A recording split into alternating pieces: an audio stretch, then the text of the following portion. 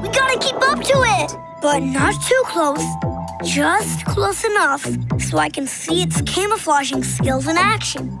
Want to take the wheel, Gorby? Do I? I mean, do you want to drive? Oh, yes, please. The octopus must have gotten scared again and camouflaged itself. How can we get close enough to watch it without scaring it? Stop the Polo Marine! I'm having an engineering moment. Huh? That means she's got a great idea for something to build. Finished. Gorby, would you please press the button? Oh! Boom! Whoa! Amazing! Our Polo Marine is camouflaged. Thanks, Willow. Now we can get close to the octopus without it noticing us. Along with any other Lepods. Yes, cephalopods who might swim by. Look, there's the octopus again. It's uncamouflaging. It doesn't see us anymore. You're better at hide and seek than you thought, Gorby. Hey! Boom! Boom! Boom! Nice work, Nash. Now we'll blend in anywhere. Even in a herd of zebras.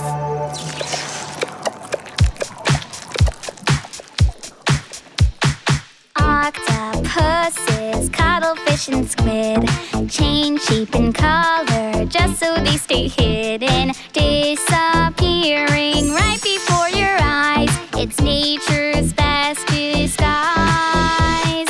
Oh, you're so sneaky, cephalopods, masters of mystery, all because of camouflage. These cool creatures, they know how to blend in any setting, like coral, rocks, and sand. They can change the texture of their skin. There they go again. Oh, you're so sneaky, cephalopods, masters of mystery, all because of camouflage. I bet she can see me, cephalopods, looking like seaweed, all because of camouflage.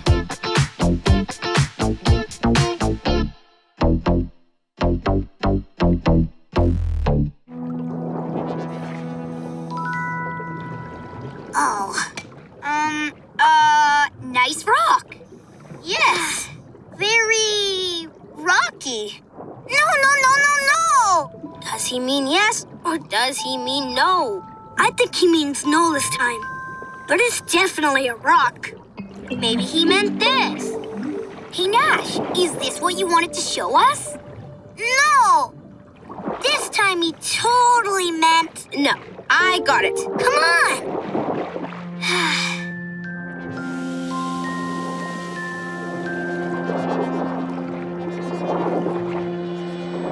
Hey, looky! What is it? Look! Cool? Is that what you're trying to show us? Then what did you want us to see? Snake! Swimming, swimming, swimming! You saw a snake swimming? Snakes don't swim underwater, do they? I've never heard of that. Me either. Maybe he saw a long fish or a piece of seaweed. A snake! It's a snake! Let's follow it! It looks like it's taking a breath of air. I'm looking it up. It's called a banded sea crate. It can't breathe underwater, so it goes to the surface for air. It must be able to hold its breath for a long time. Let's time it. Hello, snake! Come here, snake! Oh, and it says the crate is venomous. Nash! No touching! No! Okay. It's me! Look out! Uh-oh! Run! Oh, I mean swim! Nash, watch out!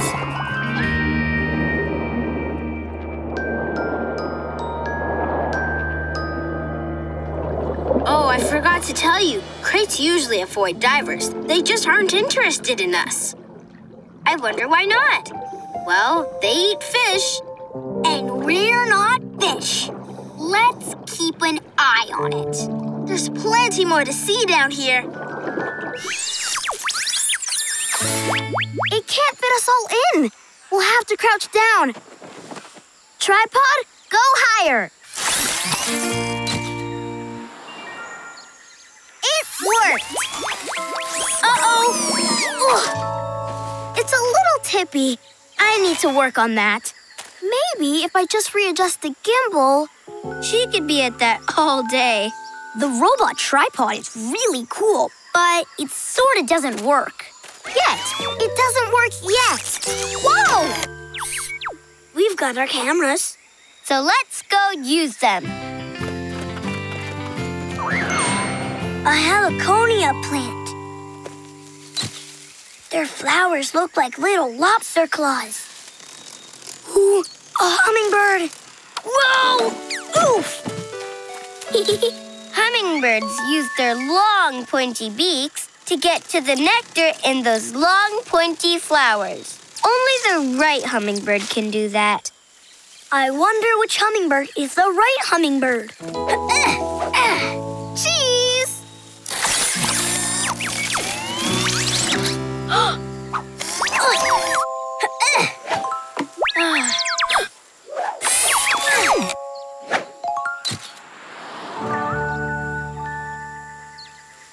Whoa!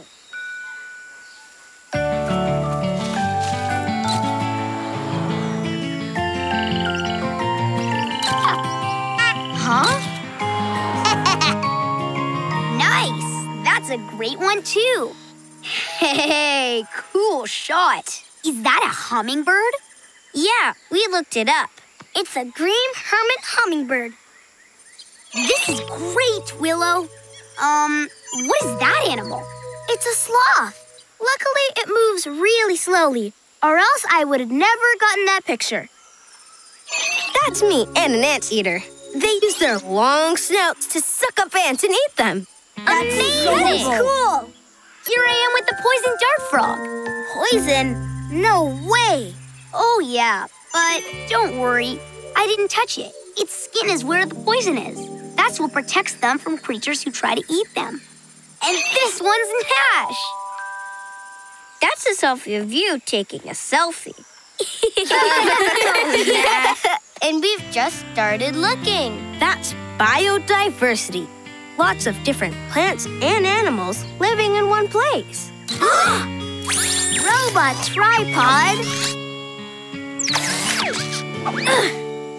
You're still not working. Yes. Nice box. For me? Aw. Thanks. Ooh. Ah! Eee! Wow, what's that? It's a hermit crab, Lily.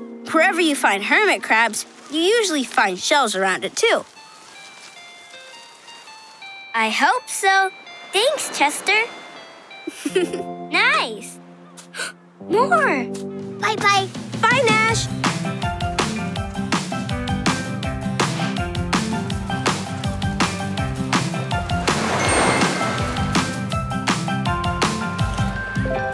Ooh, these ones are pretty. My shells? Where did they go? Huh? Nope. Polos, have any of you seen my seashells? They're gone. Gone? No way! We'll help you search for them. Where's Nash?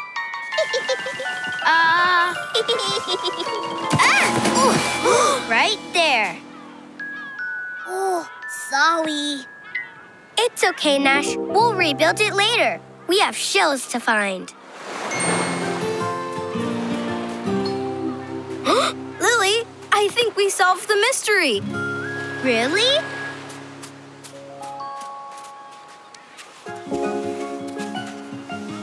A hermit crab.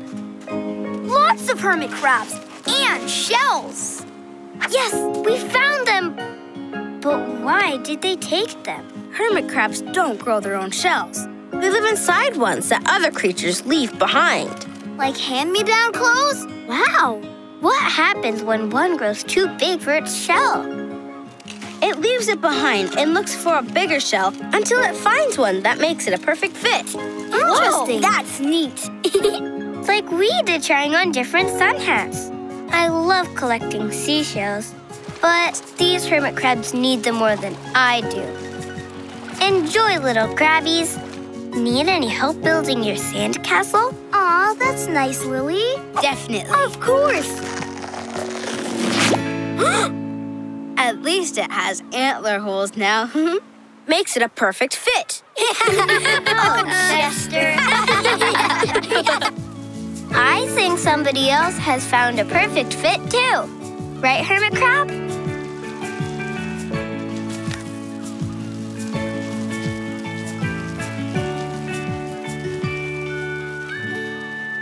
Woohoo! Yeah! This is the best day ever! Dolphy! Whoa, cool! Amazing! Dolphy! Dolphy! Whee! Dolphy, bye! Uh-oh. Marco! Lily! Yay! Can you get Nash's toy? I got you! Oh, they can't hear me. My Dolphy! Dolphy, bye! I'll get your toy back, Nash. Think, Chester, think. How can I find something that's underwater? A dolphin would know. And dolphins use echolocation. That's it. I just finished programming the Polo pod with echolocation. Perfect.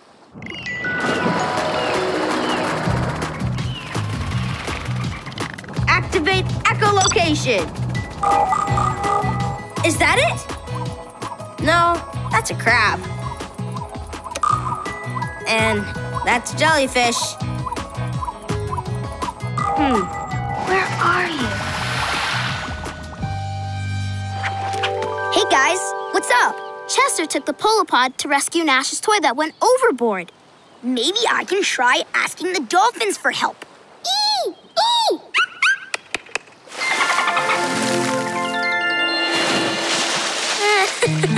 Okay, so maybe the dolphins don't understand me yet. I'll keep trying.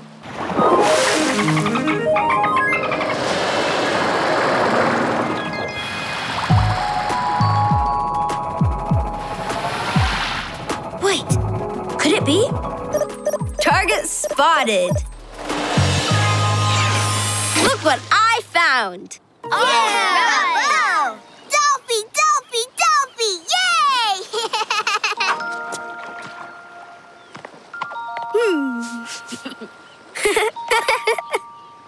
Great work, Chester. Thanks to echolocation. And to the dolphins for the idea. Yay, Dolphins! Yay!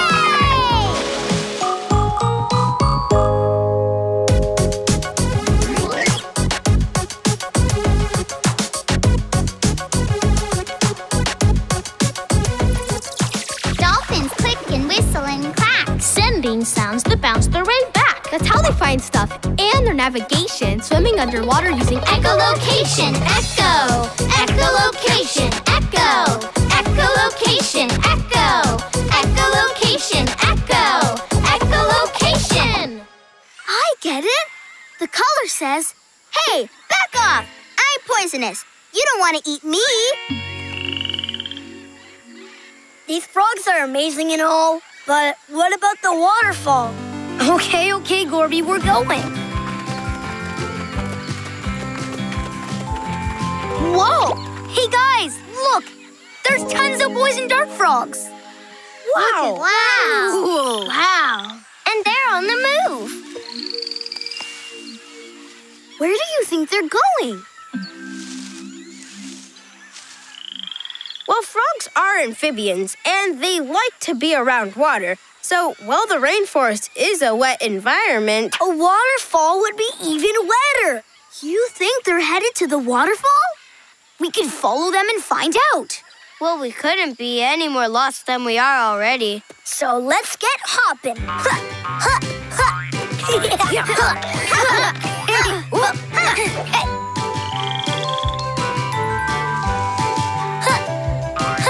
These little frogs really stand out in the big jungle. Yes, but so do you. This way or that way? Which way? Which way? I don't know, Nash. Look. Poison dart frogs. Follow the frogs? Follow the frogs! Come on, Polos!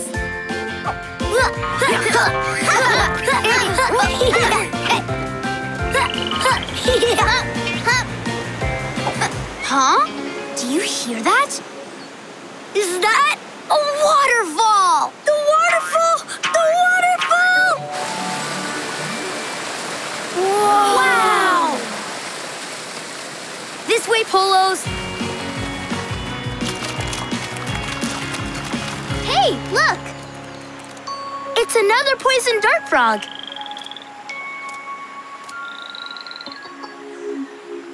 What are those things? I think they're eggs. It looks like this is where poison dart frogs come to lay their eggs. They're so close to the water. The baby frogs. Tadpoles? Right. Tadpoles must drop off the leaves and into the water, where they grow up to become poison dart frogs. Cool! Poison dart frogs are amazing. See, Gorby? I told you we'd find the waterfall, and all we needed to do was follow the frogs.